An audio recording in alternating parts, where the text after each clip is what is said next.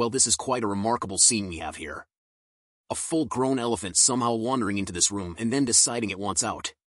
You have to wonder how in the world it even fit through the doorway in the first place.